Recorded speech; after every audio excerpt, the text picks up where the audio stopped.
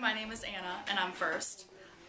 Throughout my 3 years at the University of Michigan, I have had experiences, both good and bad, and I would like to give a little bit of advice.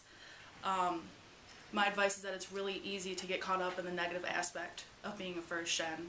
It does come with a lot of challenges, but I want to remind you that it comes with so many rewards as well. You will have skills that continuing gens wish that they had. You have social skills between switching from talking to people at home to talking to people at college. You are able to overcome challenges and persevere because you have faced those challenges. And I want to remind you that being a first gen is great. Don't get discouraged and don't let anybody tell you that you can't do what you want to do. The only way to fail is if you stop trying.